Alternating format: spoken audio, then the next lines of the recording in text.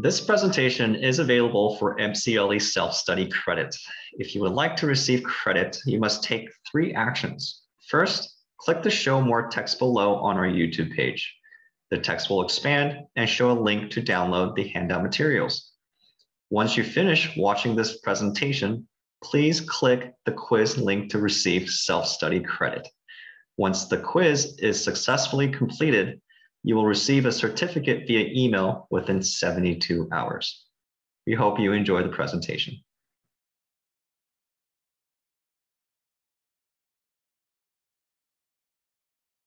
Now, I have the privilege of introducing Wayne Boehle and Anna Sambold, who will present on how to identify and overcome your implicit biases, which qualifies for the new and hard-to-get implicit bias credit.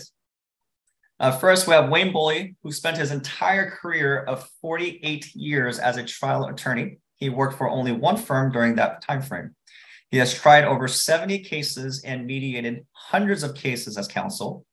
His work was primarily in the personal injury, product liability, construction injury, and wrongful termination areas. He is presently a member of the American Board of Trial Advocates and has served as president of the Association of Southern California Defense Counsel and president of the California Defense Council. He has worked as mediator for ADRS services for the past 10 years, with the past 6 years on a full-time basis. His success rate in resolving cases is over 90%, and both sides find him to be fair and impartial mediator. Next, we have Anna Sambold, who is multicultural, fully bilingual, dually qualified attorney and San Diego-based neutral with ADRS services. She has served as mediator and arbitrator in more than 1,000 cases across the boards, a broad spectrum of civil litigation matters. She handles the full range of disputes, including commercial, employment, civil rights, mass claims, consumer, real estate, torts, trust and probate related matters. She speaks Spanish fluently and mediates and arbitrates regularly using both English and Spanish. Ms. Sambold has worked with people of all nationalities and has a clear understanding of the dynamics of mediating, negotiating, and arbitrating across national boundaries. She is also a negotiation professor at University of San Diego School of Law and has taught extensively in conflict resolution, cross-cultural communication, and ADR in Europe, Asia, and the Americas. Ms. Sambold has been inducted into the National Academy of Distinguished Neutral, is an internationally certified mediator and arbitral woman. She was recently appointed as the chair-elect of ABA Dispute Resolution Section, co-chair ABA Mediation Institute, and vice chair of San Diego County Bar Association's ADR section. So Wayne and Anna, passing it to you. Thanks. Thank you, Hayward. So let me share the screen right now.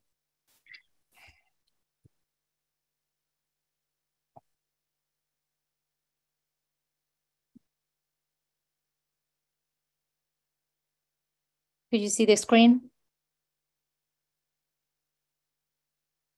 I can. Yep.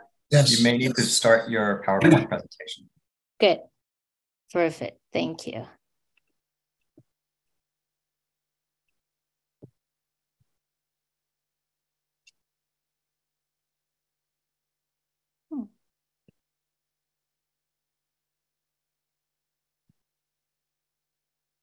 There we go. Okay. Well, thank you, Hayward, for the introduction. We are delighted to be here with Wayne and talk about this important topic. Our goal is to promote awareness and understanding of implicit bias, so we can all promote change in our society. So let's start with a question. I want you to really think about it. No need to submit your answer. Just think about it. Have you ever felt like someone judged you or without knowing you? Maybe you didn't feel like someone judged you. Maybe you feel like you were judging someone without knowing them. And what was that based on? And how was it? How did that feel? Maybe you were judging someone based on their skin color, maybe on their language, maybe on the way they look. or maybe on their weight, or maybe on their accent. And based on that, you assume this person's intelligence or competence or religion or perspectives or belief. And how we call this assumptions that we make? Well, those are called implicit bias. And these assumptions are subconscious. They come automatically to us, to our minds, and we don't even think about it. Sometimes we are not conscious about them. And why? Because it's the way that our brain works. Our brains receive every second, receive millions of information. And it can handle all that amount of information in our conscious mind. So a lot of the information is received and processed by the subconscious mind. And how? Well, our subconscious mind just make associations and just jump into conclusions and assumptions and judgments, and just to process information fast and quickly, and allow us to interact every day and respond to situations, everyday situations. That's why you probably drive from home to your office and without even thinking about it. Sometimes you don't even realize how you got home. Well, that was your subconscious mind working and guiding you. That's why you didn't even realize that you got there, but you got home safely. So let's consider this graphic, for example. How many triangles did you see? You don't need to respond. You just think about it. A lot of people at first glance, they see 3 triangles, but the reality is that they're none. They're no triangles at all. It's just our subconscious mind assuming shapes, but if you see it closely, there are no triangles at all. They're just bead shapes, maybe like Pac-Man figures and shapes, but they're not triangles at all. That was our subconscious mind working and making connections and assumptions. So we can define implicit bias as all those subconscious feelings and perceptions and stereotypes that they come to our mind automatically without even being aware of them. And keep in mind that those implicit bias can be positive or negative. And that's why we associate, for example, babies with cuteness, and we associate bubbles with happiness. They're not only negative associations. And do you have implicit bias? Well, yes, we do. If you have a brain, you have a bias. And if you were raised on this earth, yeah, you have a bias. And they come and they are part of the way that your brain works, and regardless of your race, of your social status, of your religion, of your sexual orientation, you're going to have implicit bias. And for having this implicit bias, that doesn't mean that you are a bad person or you're a sexist or racist. It's something that we all have them because it's the way that our brain works.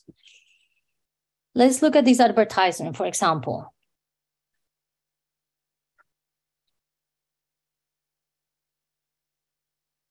Everybody probably assumed that Alex was a boy, right? And after you read the second part of the advertisement, you probably realized you were all confused. Well, that's, again, our subconscious mind working and playing and assuming things based on stereotypes. But where does this implicit bias come from? Well, since we are born, this implicit bias develop unconsciously, and we adopt them from our upbringing, from all the values that we receive from our family, from our friends, from our community, from all our past experiences, and from our culture. everything that is surrounding us influence and builds up what we learn to associate and has how we learn to make assumptions and form stereotypes. And there's a big difference between implicit bias and explicit bias. The two of them are different mental constructs, but at the same time, they can influence each other and reinforce each other. But unlike implicit bias, explicit bias is plain and simple prejudice. The best example is racist comments are an example of explicit bias. The people are very aware of them, are intentionally having this prejudice, and is intentionally communicating and expressing them. They come to you automatically and unconsciously. They are very intentional and very consciously formed. That's the big difference in between the two of them. And what about the types of implicit bias? Because there are so many types, but let's talk about some of them. Let's talk about the stereotype bias. A stereotype bias is basically overgeneralizing over a specific group, and just regardless of whether the individual members of that group, they have the specific traits or no, you make this overgeneralization. So for example, if you have in your law firm somebody that is younger, you're always going to assume, oh, well, maybe because he's younger, he's good with technology. Maybe because he's older, he's not good with technology. That is a typical example of stereotype bias. We have confirmation bias, and that's basically those bias that just confirm our preconceived notions. So if, for example, we had been exposed to leaders have been consistently being portrayed as white males, so we think that effective leaders must be white males. Another type of bias is affinity bias. Affinity bias is exactly that type of bias that make you favor or you tend to gravitate to people that looks like you or is like you or reminds you of you. A good example is you end up hiring someone because they remind you of yourself, because they are like you. That is an example of affinity bias. Perception bias is, for example, when we form assumptions about a group and it's impossible for you to make an objective opinion about this group. For example, in case of Republicans versus Democrats. Another type of bias that are pretty interesting is the blonde bias. I read a study that shows the salaries of blonde women are 7% higher than those women who are brunettes or redheads. Another interesting bias is the name bias that shows that preference for someone based on their name.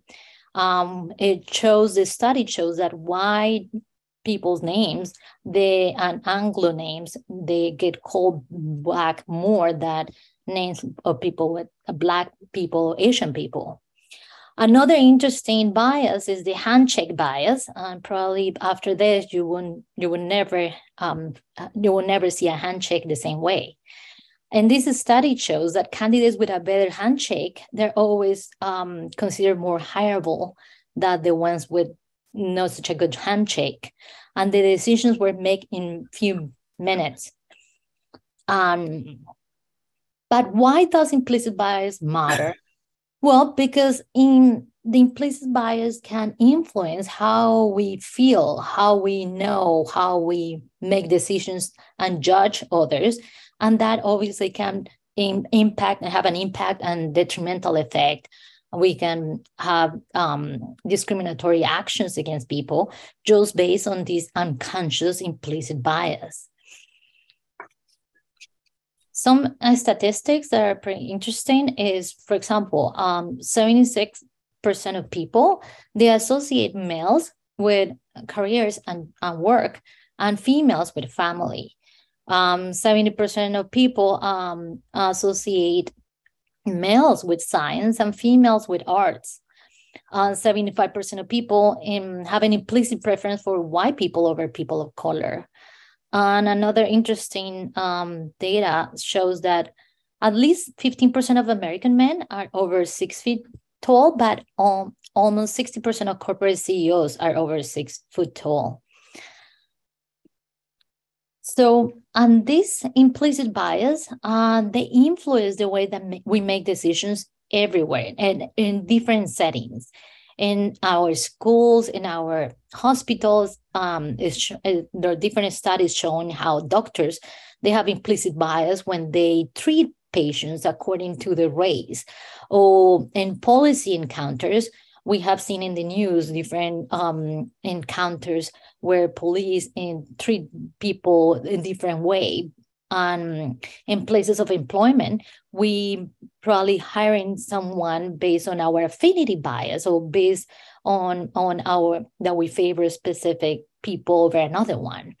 And so bias decision-making plays out in every setting, even in courts and even in legal settings.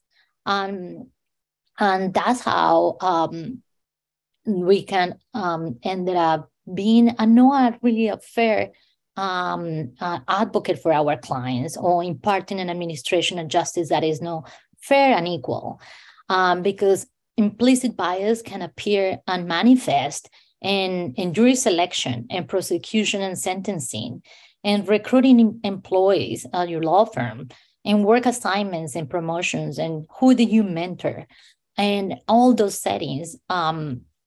Implicit bias can manifest and it can influence how you decide, and how and they can have a detrimental effect. That's why the State Bar of California had, after January 1st, 2022, they have required that all active lawyers in California, all active licensed lawyers in California, that from those 25 hours of NCLE that they had to complete every 3 years, 7 hours must include at least 4 of ethics, 1 hour of competence issues or substance abuse issues, and at least 2 hours of elimination of bias. And from those 2 hours of elimination of bias, at least 1 must concentrate on implicit bias and the promotion of bias reducing strategies. If you're watching this program, we have designed this program to qualify and meet the requirements, the new requirements by the State Bar.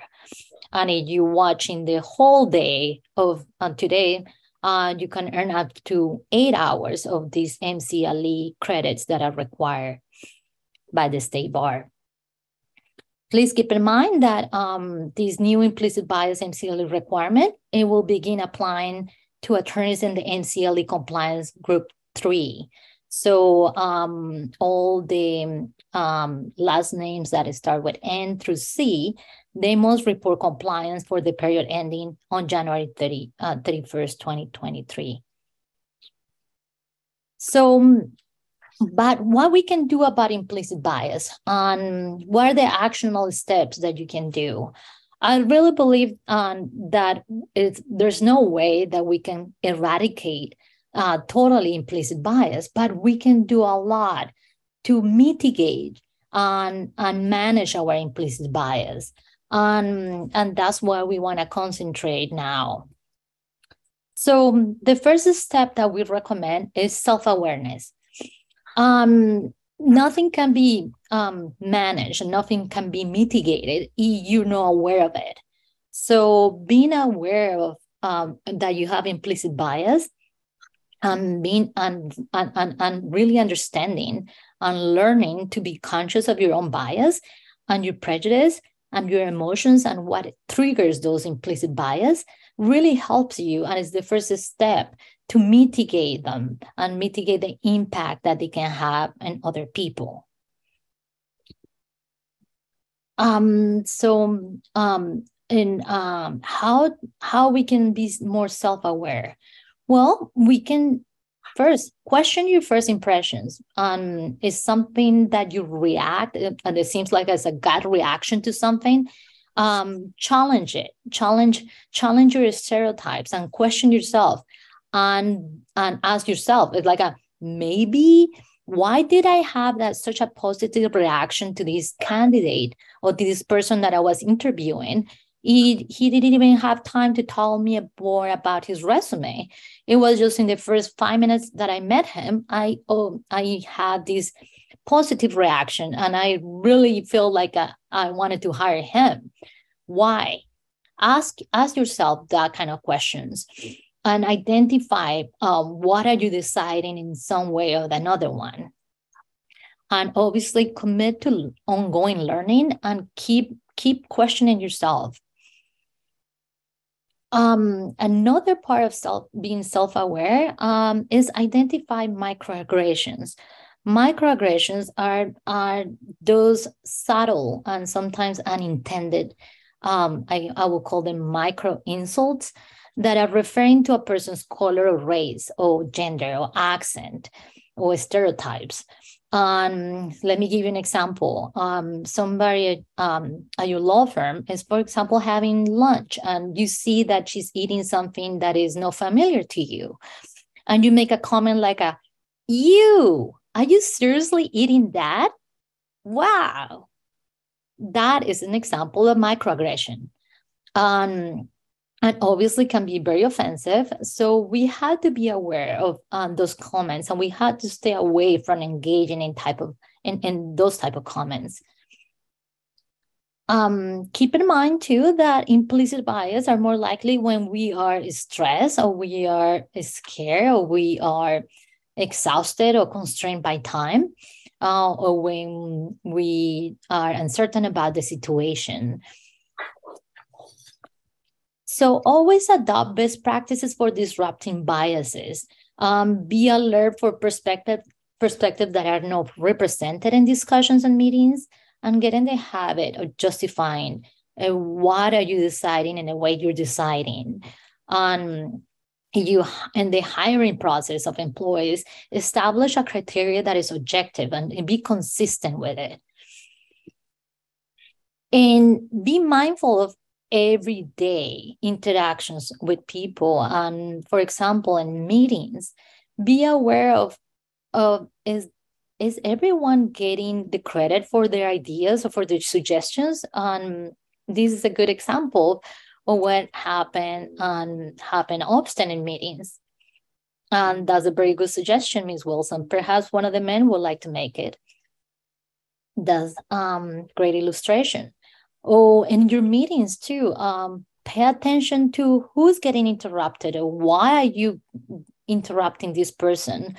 If it can happen to her, Justice Sotomayor, in this study made by they study all the Supreme Court justices and all the interruptions, and it was found that Justice Sotomayor was interrupted most of the time. So the study assumes that is the effect of gender or the seniority, and that's why probably some people get more interrupted than other ones, because they think, oh well, she's the younger one here, or she is the newest one here, so we can interrupt her more. But how we can identify our implicit bias? Wayne, could you tell us what you recommend to identify our implicit bias? Yeah, thanks, Anna, and what a great presentation, and helping people in our profession understand the issue that's come up. I want to go back to 48 years, 1971, when I started practicing law. And if someone had mentioned implicit bias to someone in 1971, they would have told them that they were crazy, because there is no such thing as implicit bias. So it's taken that long to develop this issue that has become at least a problem in the eyes of the state bar, to the point where if you want to keep your license and complete your MCLE credits, you must have at least 1 hour in trying to understand better that you and everyone else in the legal profession has these. So how do we identify something that is not clearly present in your mind. It's in your unconscious. Well, one of the ways that you can do it is to take one of these tests that Harvard puts out, and the implicit association test on the right side of your screen, the IAT. I brought it up and I took 3 of the 15 tests just out of curiosity to see how I was doing. And I think the 3 tests I took were, of the 15, I took sexuality, gender, career, and race. And one of the results I got from the test was I learned that 64% of my responses showed that I had a preference for straight people over gay people. Now, 48 years ago, I'm guessing that number would have been substantially higher. Since that time, I have, as everyone else has learned to accept and understand the gender issue with respect to gays. I have family members who are gay. I have colleagues who are gay. I have a doctor who is gay. And so it's still out there. It's an implicit bias, but I still need to improve on that 64%. And so that's one way. And there's so much on the internet, guys and gals. If you want to learn about implicit biases, just Google it on your computer, and you'll be able to look at documents and reports and records probably for the next 6 months. There's that much that's been written about it. So how do you regulate, switch? And next slide. Thank you. One of the best ways is by self-regulation. And what do we mean by self-regulation? It's adopting the ability to redirect impulses to situations. So if you have a gut reaction or an emotional reaction to something that you think is triggering emotional bias, you need to try and deal with it and try and stop that emotional reaction. And that's why the best way to do that is to think, stop, pause, and think about it. Those are 3 great ways to deal with an implicit bias. And also, if you can try and figure out, why is this thing bothering me? That's another way to do self-regulation. Next slide. So how you do this, how you self-regulate. One, you can learn by taking those tests what your issues are, and strive to put away any predisposition you may have to whatever implicit bias exists in your subconscious. So, and then once you do that, you have to do your best to counteract their prejudicial effect. If they're affecting you, you need to work and do whatever you can to make sure that hopefully this doesn't come up again, which it in all probability will. But if you work on it, as Anna said, we don't believe that you'll ever be able to eliminate implicit bias, but you can certainly diminish the effect that it has on your life and on your practice. And we have the ability in our practices to, along with the responsibility, to keep these biases in check and to try and not to harm or prejudice anyone. Okay, 34.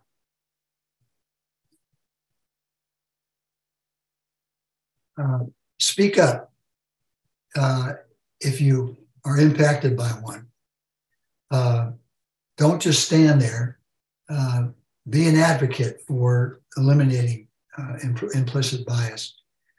And be more empathetic to people that you either don't understand why they're doing what they're doing or saying what they're saying. One of the things that I've learned over my years is one of the best ways, if someone is speaking out against a particular race or a sex or some other type of implicit bias, is ask them questions. Try and develop facts that they have to support what they're saying, rather than just disagreeing with them and arguing with them. See if you can get them to explain. So it's important to speak up, to start a conversation, to ask questions, to explain, what possible damage you're doing from their behavior. I'm going to cite one example on myself. In 1975, I was taking a deposition in a personal injury case, and I was representing a retired sergeant from the Los Angeles County Police Department. And long story longer, the police sergeant ended up shooting a gay neighbor or something that we don't need to discuss. But so I'm taking the depositions of the two plaintiffs, and I'm 26 years old, maybe possibly 27 years old. And the deposition ends, and I ask if I can talk to the attorney. He says, sure. So I said, look, why don't we try and figure out a way to get this case resolved? And he goes, that sounds good to me. I would love to try and do that. I said, yeah. And so we started talking numbers, and I said, well, geez, those numbers that you're proposing are so far out of line. He says, why do you say that? And I said, well, in a million years, no jury is ever going to believe a homosexual, which was the term of the day back in 1975, over a retired police officer. And the attorney looked at me and he said, really? And I said, yeah. And he said, well, I'm a homosexual.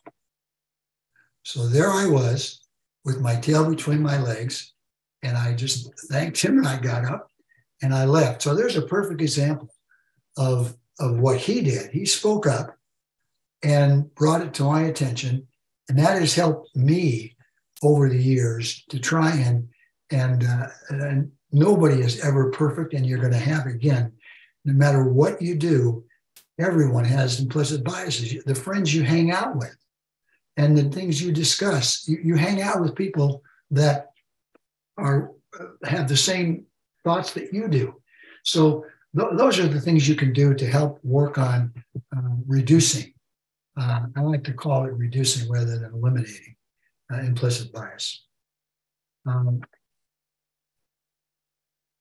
Okay, so if you are in a situation where you can start a conversation and don't judge somebody and ask questions and listen. So you can ask questions, but listening is very important. If you don't listen to what the person is saying, I think you're doing a disservice to what we're trying to accomplish, which is minimizing implicit biases. Now, Ben Franklin, and I think we'll read this, said, remember not only to say the right thing in the right place, but far more difficult still, to leave unsaid the wrong thing at the tempting moment.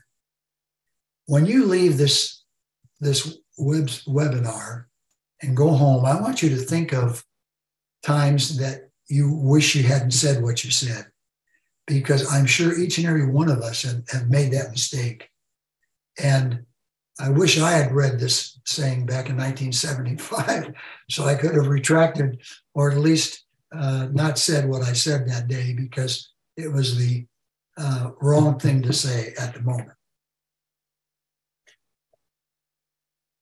This next slide is super, super important, because it is probably an implicit bias that most people read about, have talked about, have dealt with their children, and maybe even with their parents that have seen this. And I want to start with saying, I think it's important, first of all, to understand your own culture. If I asked you to write down what you think the American culture is in 50 words or less, I'll bet you'll have a difficult time in doing that.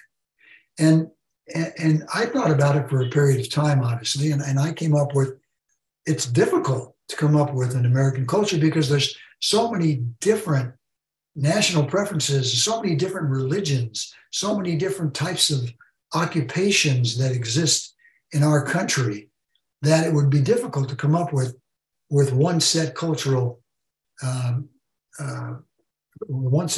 cultural mannerisms. However, I do think that the American culture is one that is based on success, on directness, on being outspoken on issues, and on focusing on the future as opposed to the past or the present. Now, relationships are part of who we are. They can strengthen us and give us reason to try and affect change. However, it's difficult for us to understand cultural tendencies in other ethnic groups or racial groups. So my suggestion is, as an example, everyone on this Zoom has probably heard the word Kwanzaa. And I'm guessing that many of you, as I did myself until I did some research, believe that Kwanzaa is an African-American way of celebrating Christmas. Well, in my opinion, that is not accurate. First of all, Kwanzaa was developed by a college professor and a civil rights advocate and an author by the name of Maulana Karenga. And in 1966, following the Watts riots, many of you probably weren't even around or remember those, but he came up with Kwanzaa. It's not a religious holiday. He came up with it to be aware of the Black community. So part of Kwanzaa is they have 7 candles, 3 red, 3 green, and 1 black. The 3 red candles represent the struggle that they've had. The 3 green candles represent hope for the future for all of them. And the 1 black candle represents people of African descent. So there you go. There's something that is an example of what we're trying to say here is if you make an effort to try and understand cultural competency, I think you'll be on your way to mitigating or reducing any implicit bias toward that particular ethnic group or race that you may have. And there's certainly plenty out there that you can read to become aware of it if you're not already there. But my first recommendation is you learn your own and come up with your own culture and then start developing cultural competency in others. The next slide, please. Thank you. And developing cultural competency is pretty much what we've talked about, which is you got to be open to different backgrounds, cultures, and viewpoints. You need to do some research. You need to do some studying. You need to try and understand why certain things are worn, certain things are said, certain things are eaten before you react in a way that is negative towards your feeling about someone who won't eat a hot dog because it's not something that they're accustomed to eating. So being curious and learning about these cultural methods, I think are so important, much more important than judging or making assumptions about them because of how they look, how they dress, how they speak, or how they act.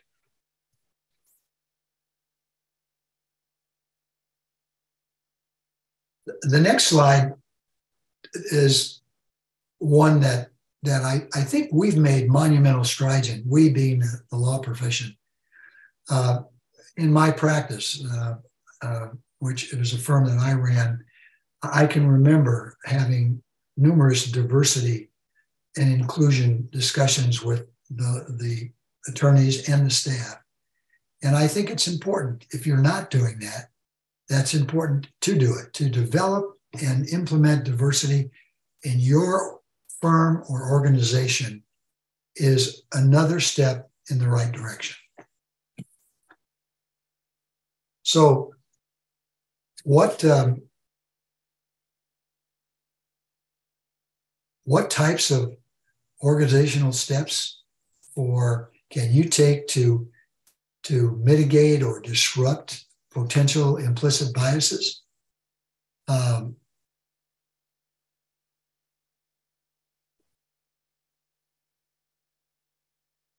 You can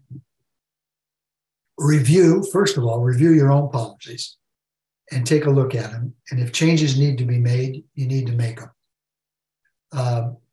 You need to sit down with people of color or different religions or different sex or different sexual preference and ask them, what organizational policies or practices in this firm would you like to see?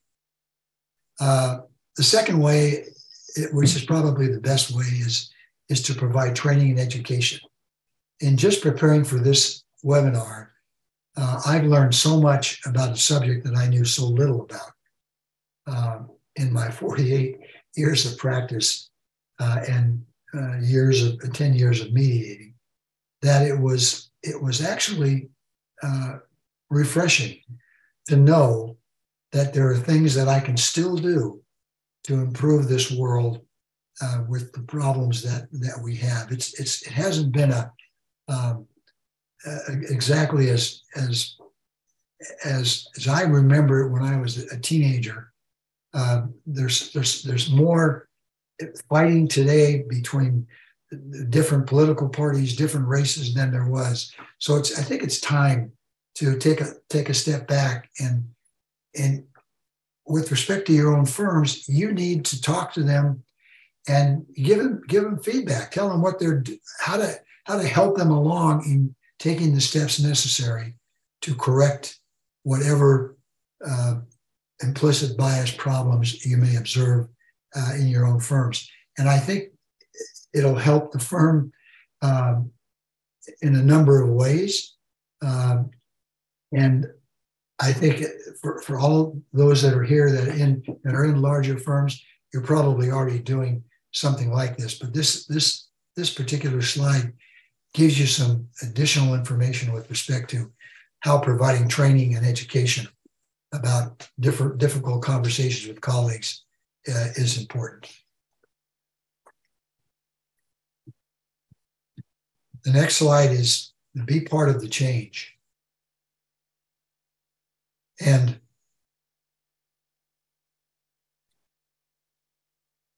what I'd like to talk about here is something that has been a thorn in my side probably since 1971. How many of you have heard this expression?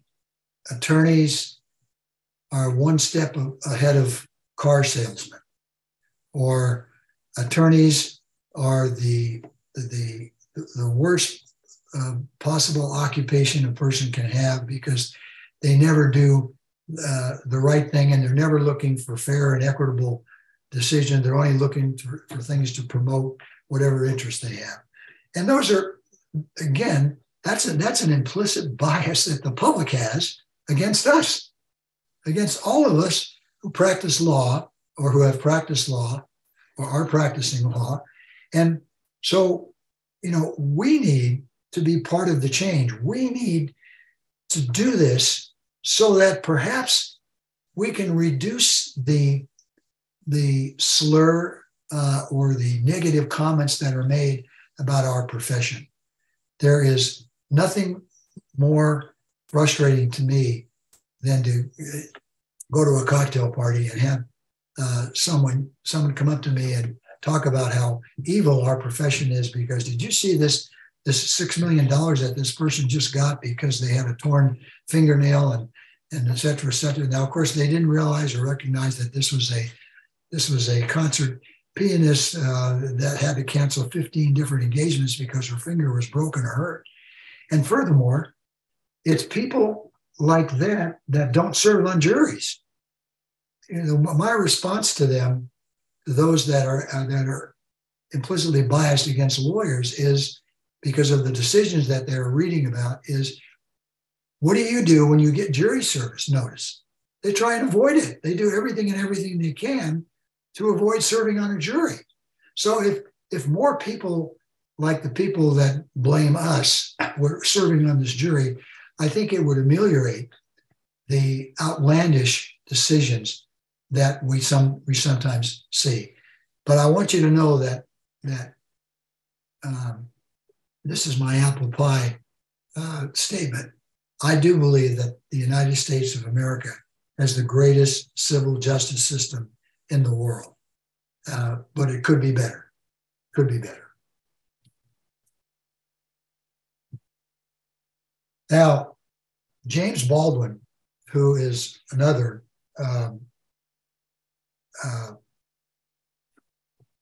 he was an author.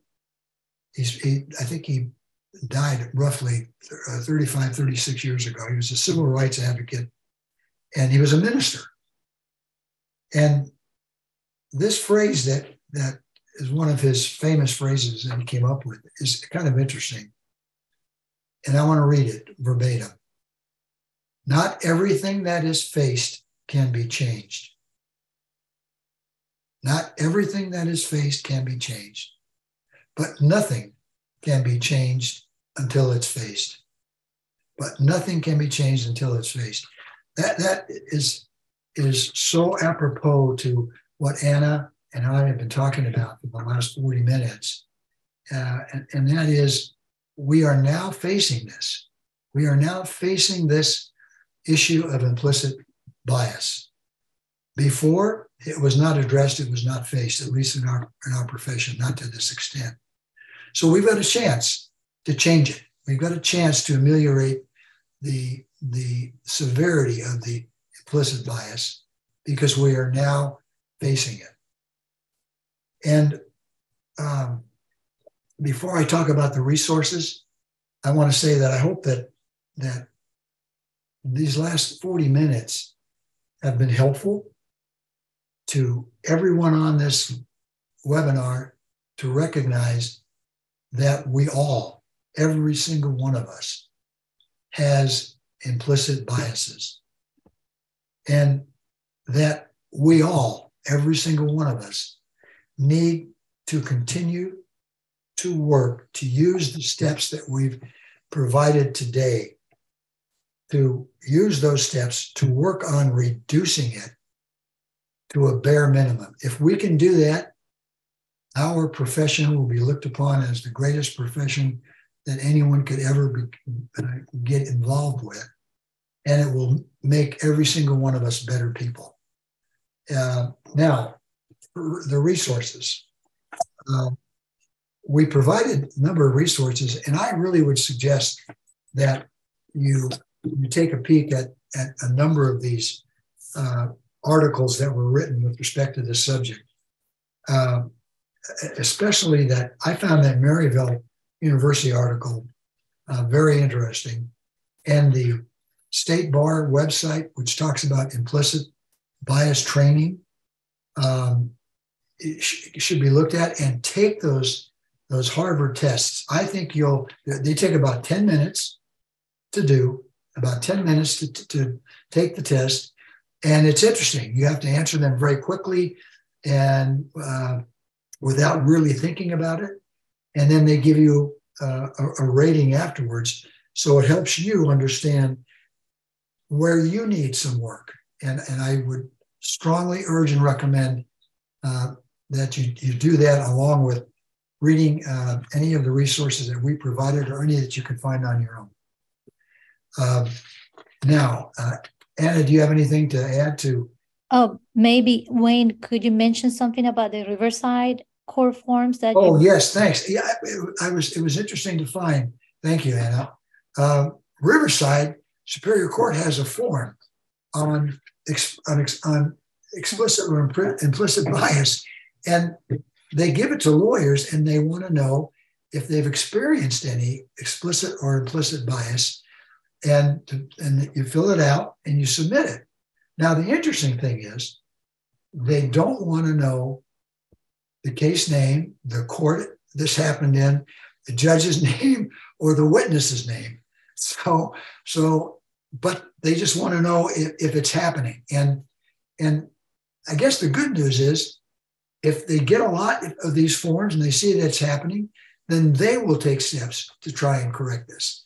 But, and I guess I can understand why they don't want to know where it happened, because we all know that it can happen in a judge's courtroom. I know that I told this to Anna when we first started talking about this, that I was a trial lawyer, and one of the first things that I learned from a very good trial lawyer was when you go into a judge's chambers for the first time, you want to get on his good side or her good side. So what do?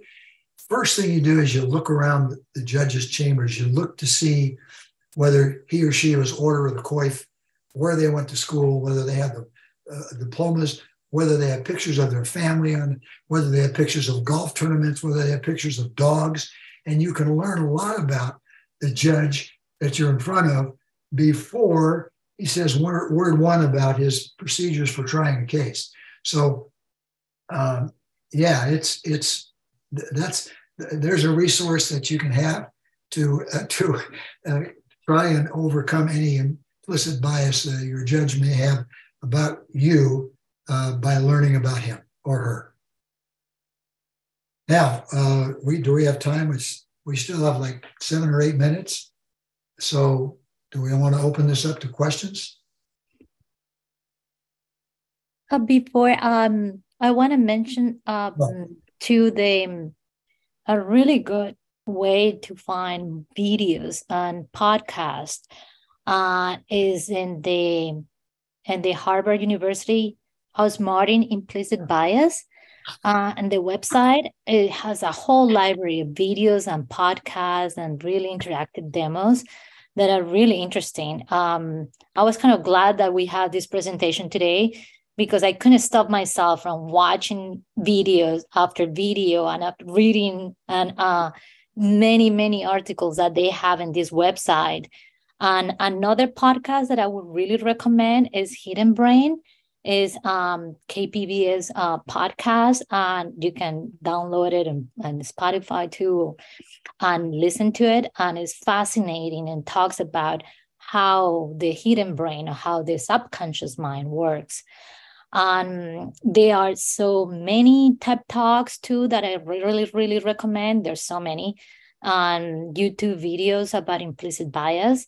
And I really recommend, if you're trying to implement or come out with some policies, I really recommend the California State Bar website.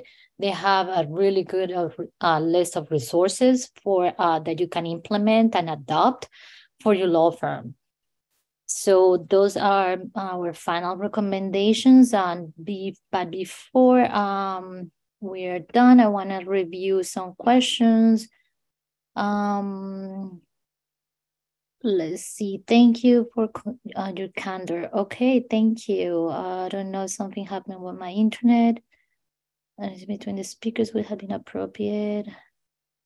Okay, thank you for thank you for all your kind comments. Actually, no question. Thank you, ADR, for this for the class. Thank you for the program. Oh, wow. Oh, thank you for all your kind comments on trying to find it. Do we have any questions? It seems like, oh, I found one. Does the blonde bias hold up in different ethnic groups? Well, I don't know. I don't know about that. The study that I found was, they basically just evaluated and they determined that women with blonde hair, they make more money than women with red hair or with brunettes. What is the presenter's assumption that everyone he's taking is he's talking to also is an older cisgender white man. We don't make the assumptions, and that is probably was just a comment that we made, but it wasn't unintentional. We assume that everybody's different and everybody has different. Another question, since we are supposed to say something, it does not seem compare bias against people within and outside the legal system are the same as society general. I think so there's a comment. The issue of implicit bias as to political affiliation. As we know, this can be overlapped with religion and vaccination status. Did you have any suggestions on how to navigate these delicate situations in the law firm context? Wayne, did you have any suggestions to handle those implicit bias as to political affiliations, religion, vaccination status? I think if we just do what some of the things we suggested, such as listen, ask questions, try and diffuse the person that seems to be arguing or demeaning one of the political parties. And I just think if we use the method of asking questions and not being confrontational, that it will go a long way toward working it out. What do they say? Politics and religion are two subjects that should never be discussed in groups because there are so many different attitudes. I personally enjoy discussions like that. And in fact, if somebody says something that I believe in, I will take the other side just to hear what that person has to say to either increase my knowledge on why I feel the way I do.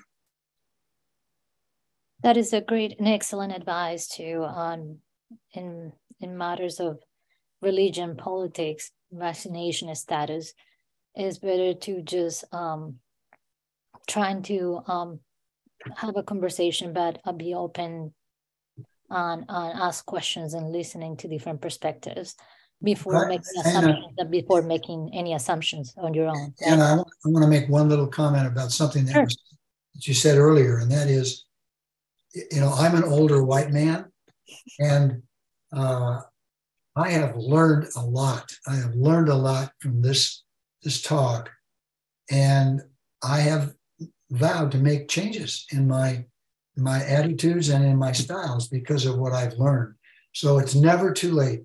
I doubt if there's anybody out there on this webinar that's as old as I am, but I really found this to be a very good learning experience for an older white man. Last question is, did you ever notice how making a small talk in an elevator or whatever, the subject you bring up like sports can say a lot about your prejudice? That's right. Those little things can say a lot about your prejudice and preferences and what bias do you have. Yeah, but I want to tell that person one thing. Remember this. There was a sportscaster when I was a teenager that used to end his show with this statement. And I think it is I tell it to my children, my grandchildren, and that statement was, he would say, well, ladies and gentlemen, good night. That's it in the world of sports. And remember, in the department store of life, sports is, after all, the toy department. And I've never forgotten that. And as you get older, when I was a teenager, it was my whole life. But as you get older, then relations become important. Your children become important. Your job becomes, and your health and issues relating to your health. So that statement was a good one. All right, Wayne and Anna, thank you so much for sharing with us that very invigorating presentation. With that being said, we're on to our final and last presentation for our day. That'll promptly begin at 5 p.m. Thank you everybody for joining us, and we will see you in about 15 minutes. Thanks. Thanks, Anna. Thank you. Bye-bye, Wayne. Bye-bye, Hayward. ADR Services, Inc. has been your unwavering partner in alternative dispute resolution. But as the world changed, so did we. From virtual and hybrid hearings to our ongoing on-demand CLE program, ADR Services, Inc. continues to keep resolution and legal education at the forefront, woman-owned and operated from the start. There is someone for every situation. We are ADR Services, Inc.